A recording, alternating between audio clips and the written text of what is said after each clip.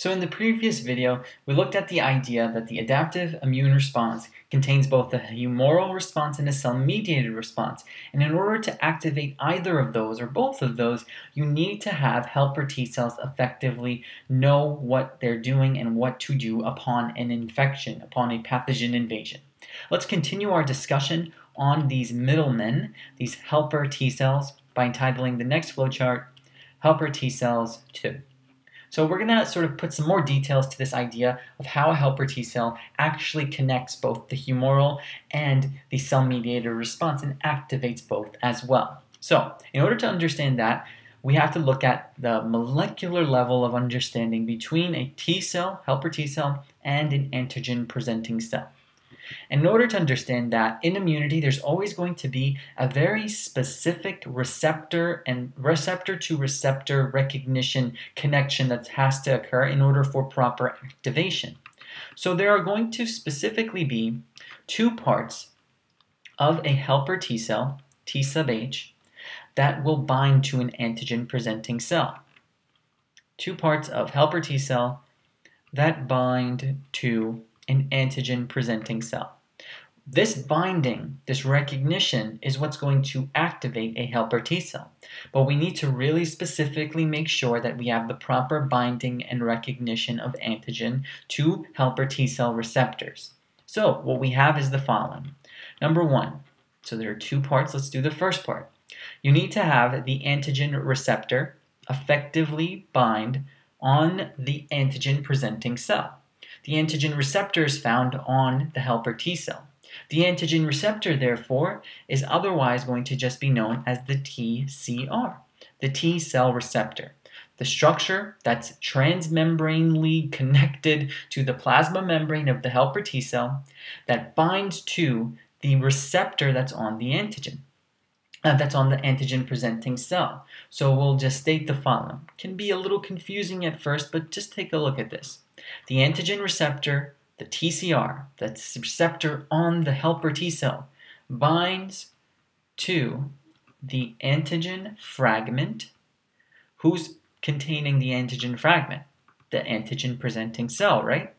And the antigen fragment is not just floating around on the outside of the APC. It's confined to and found within an MHC class II molecule. So what you have is TCR plus MHC2 on the antigen-presenting cell is what's going to give you the initial connection that you need. So this is what's going to happen first. You have TCR bind to the antigen fragment and the MHC class II molecule that's displaying that antigen. This displaying is occurring by the antigen-presenting cell. And then simultaneously, in order to really ensure you have a proper fit, you also need to have the binding of what is known as CD4. CD4 is an accessory protein that's found on the surface of a helper T cell. It's an accessory protein on the T cell surface.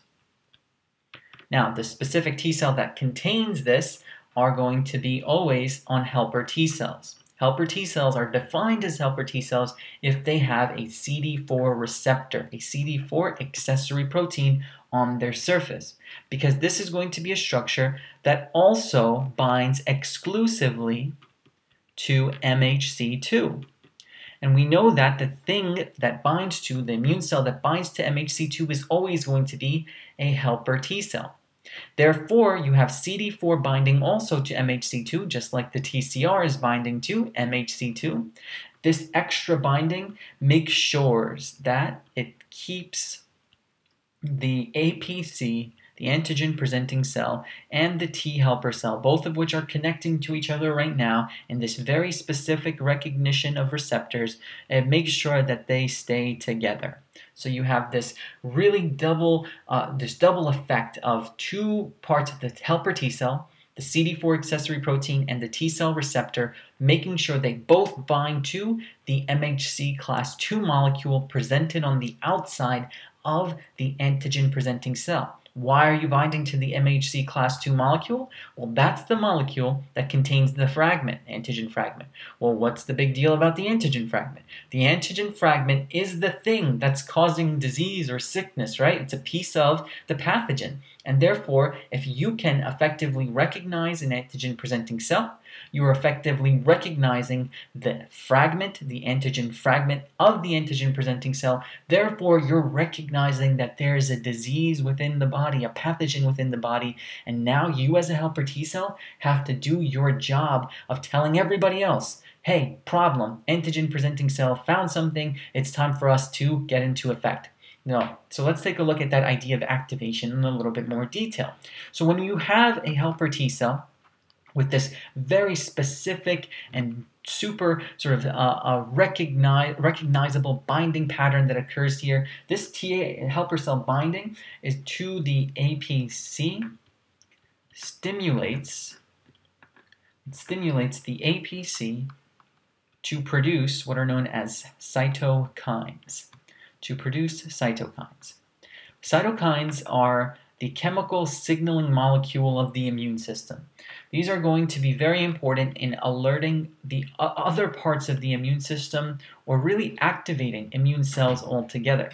Therefore, we consider cytokines simply as signaling or activating molecules, because what they do is, once the APC starts producing cytokines, this is going to trigger the T helper cell to produce its own cytokines as well. So it's a cytokine-cytokine relationship happening here. So cytokines from the APC are going to go to the helper T cell. The helper T cell is going to say, oh, I see some cytokines. I'm going to make my own cytokines now to produce own cytokines, because that's the signal that was just sent to the helper T cells.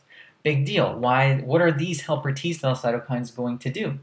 What they're going to do is they're basically going to ensure that the helper T cell gets fully activated.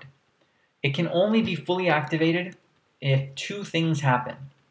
You need to make sure that the helper T cell gets an effective binding to an antigen fragment displayed on an MHC class II on an APC.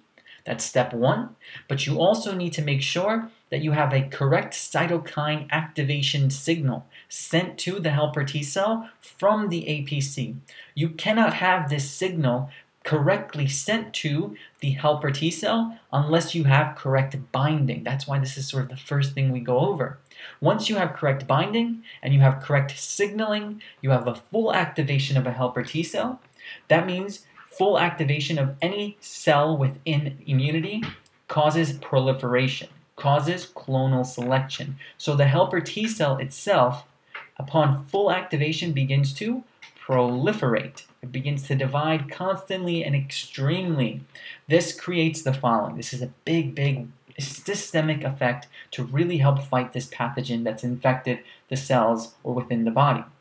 This creates tons of clones, tons of helper T cell clones with the same exact TCR, seen over here, the same exact TCR, which allows tons of these helper T cells to recognize quite equally tons of the same antigen, because there is more antigen being displayed everywhere. All the APCs are basically displaying all of the same antigen all throughout, because that's what's infecting at the current state on tons of APCs.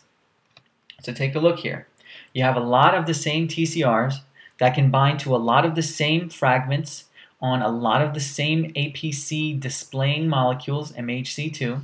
This causes a widespread activation of many helper T cells, a widespread activation of many helper T cells based off of this recognition and cytokine production is going to then finally allow for the following. The tons of the activated helper T cells will directly be involved in activating the effector B cells and T cells. These are the guys who do the job of really making sure this pathogen is defeated. Because what's going to happen is the B cells, upon activation, will start utilizing and creating an effect on humoral defenses. The T cells upon activation, specifically the cytotoxic T cells, T sub C, we'll talk about them next. These will be involved in cell-mediated immunity. They'll be activated and they'll be actively circulating the body, killing any affected cells. This means that antibodies will be actively circulating the body, trying to kill any pathogens. And then overall, please take a look at figure 43.16. This is very overwhelming to think how much activation is necessary, how many different receptor recognition things need to happen. Figure 43.16 shows you the central role. It's a perfect way to describe helper T cells.